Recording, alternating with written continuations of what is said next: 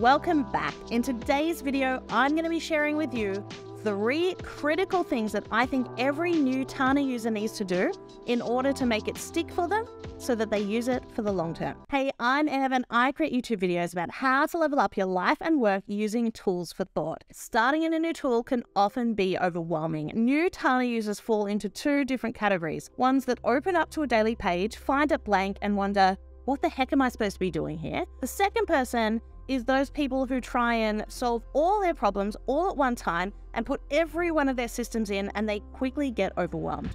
In both cases, usually what happens is they shut it down and they think, this is not the tool for me, and they go back to what's familiar. So in today's video, I'm going to share with you 3 practical things that I think every new Tana user should be doing so that they can get used to the tool, make it stick for the long term. So the first thing I think that every new Tana user should do is commit to opening up their daily page every day for 21 days in a row. They say it takes 21 days to build a habit, and this is something that we have as a challenge in the Tana Fast Track, and it's helped a lot of people keep the habit going of opening up Tana. I do 3 things every morning when I open up my daily page.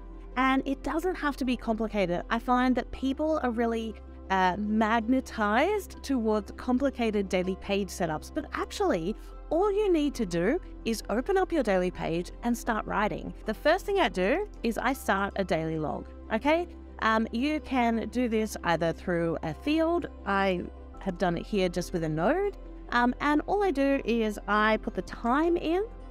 So you can just go insert current time and I start writing. And I just do a quick daily log in the morning. What am I doing today? What am I feeling? How did I sleep last night? So many different things. I just start writing. It helps me to just really get a whole lot of things out of my head. And throughout the day, I just keep adding to the daily log. The next thing that I do is I like to do my schedule for the day. So if I've got meetings on, I can put those in. And it's as simple as adding the time and saying, meeting with Sarah, whoever it is. I might say, I've got a Zoom this afternoon. It just helps me on the daily page to see where it is. Usually I kind of look in my calendar, see what I've got on and add it to the schedule. The last thing I do is I literally just have my to-do list. You might have your to-do list somewhere else. What I like about Tana is being able to add it to the daily page. So if you do have your task list somewhere else, you can reference nodes here. Sometimes, the simplest way to do it is just to actually just brain dump. What have I got on today? I've got to film some YouTube videos. I've got to write some content. There's a whole lot of things. And that's literally all I do every morning. I wake up, I do a daily log, I put my schedule in, and I organize my to-do list for the day. So the second thing that I think every new Tana user should be doing is to create a setup page or a setup node. This is just one place where you can just put all the things that you're learning about Tana. An easy way to do this is to create a super tag that's called Tana Tip. All of my fast track students do this. It's a great way to 1, write things down so that you start to remember them, and 2, have one central place where you can find all of those things that you're learning about Tana and the different setups and workflows that you want to set up. As you're learning Tana, this is something I teach in Tana Fast Track, is as you're learning new things to write them down.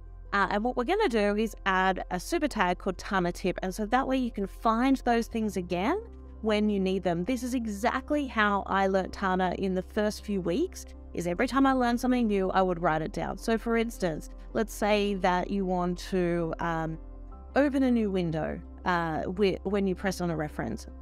If you learn how to do that, that's command click. So you can say command plus click opens a side window. Okay, it opens it in the sidebar. Then all you have to do is add your Tana Tip super tag. If you don't have a Tana Tip super tag, it will create one for you. We're going to do that.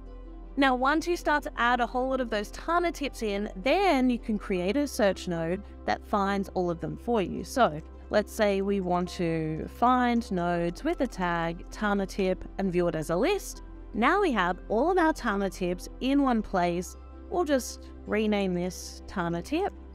And then you can move this to anywhere in your sidebar that you want, and you can keep adding to it. So as you learn new things, as you find things in Slack, or maybe on Twitter you find something, or somebody shows you another kind of way to do something, you can add it all in here, and it's all in one place, and you never have to go searching for it again.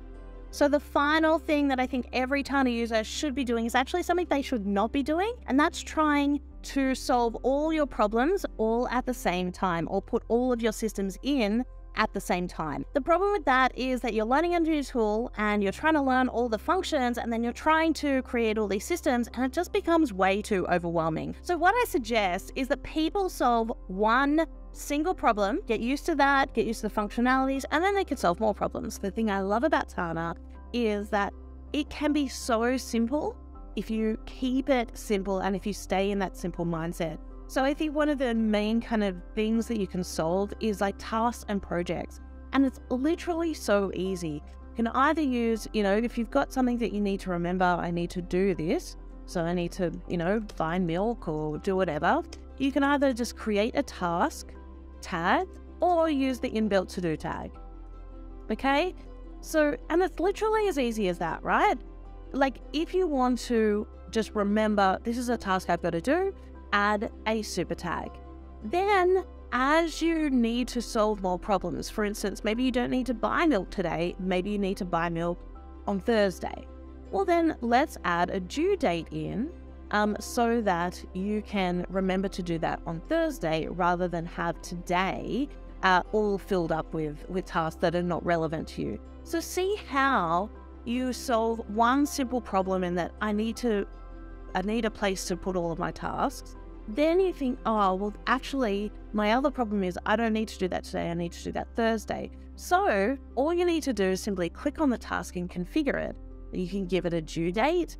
You can give it another field. And, so maybe you then start to add a status field, and then you start to add, if it's recurring or if it belongs to a certain project, all of those kinds of things. But the thing that you should remember is don't try to solve problems in the future that you might have in the future, okay? Solve your immediate problems now.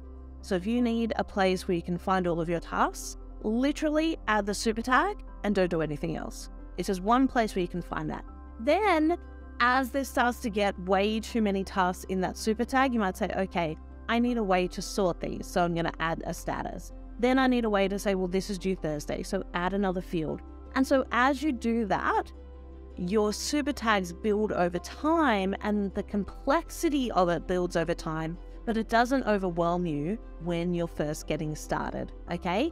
So start simple and solve your immediate problems first. So I hope you liked this video on 3 things that I think every new Tana user should be doing to get started and to make Tana stick for them. If you liked this video, please make sure that you give it a thumbs up and you subscribe to the channel, because I make videos like this every week to help you level up your life and work using Tana. Now, if you really want to get started using Tana fast, you should check out my Tana Fast Track course. I go deep into how to set up your Tana workspace from the very beginning. We will set up 6 of the most common workflows. Plus, you get access to the 6 core Tana Fast Track templates that you can install into your workspace and get started so fast. Check it out. I will leave the link below, and I will see you in the next video.